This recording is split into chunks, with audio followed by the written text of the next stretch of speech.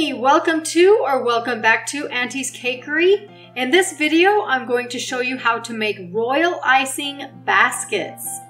First of all, you'll need a muffin tin and you'll want to spread some shortening on all of the little cups. The most important thing about this is the royal icing. It dries hard. I have it here in a piping bag and I'm using a #1 piping tin.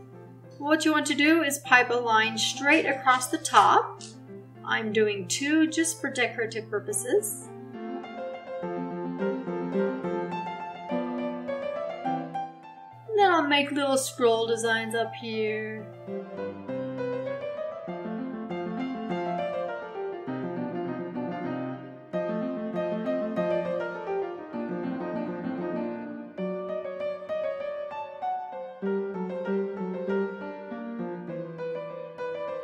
I'll put extra icing on the ends just to secure them, make them a little more sturdy. And I've tipped the pan up so I can do the bottom of the basket. As you notice, I'm just kind of letting that line drop. And now I'll start doing cross lines. First, I'll do some horizontal.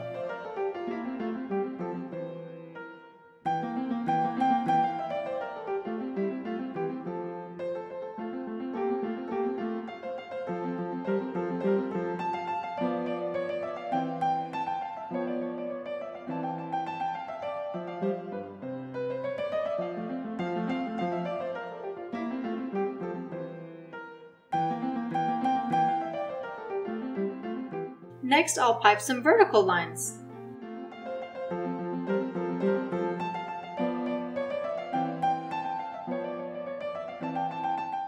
On this one, I'm doing diagonal lines, which I like better than the horizontal and vertical ones. I'm taking a brush and just cleaning up those sharp ends.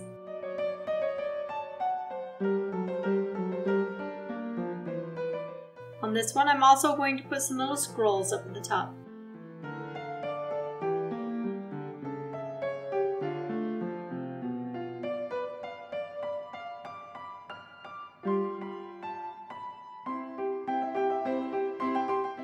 Again, cleaning up those little pointies with a damp paintbrush.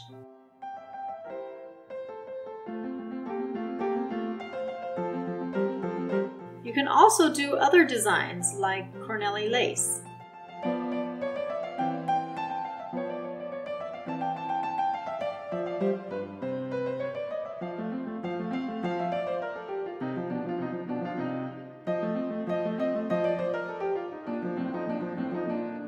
Now these need to dry at least overnight, guys.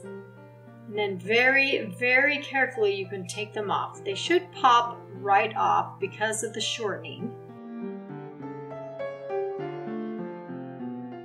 I always make extra because there will be some breakage like that one. But I'm still going to use it because the flowers will cover it up mostly. Now to glue it onto the cake, I use a little royal icing also.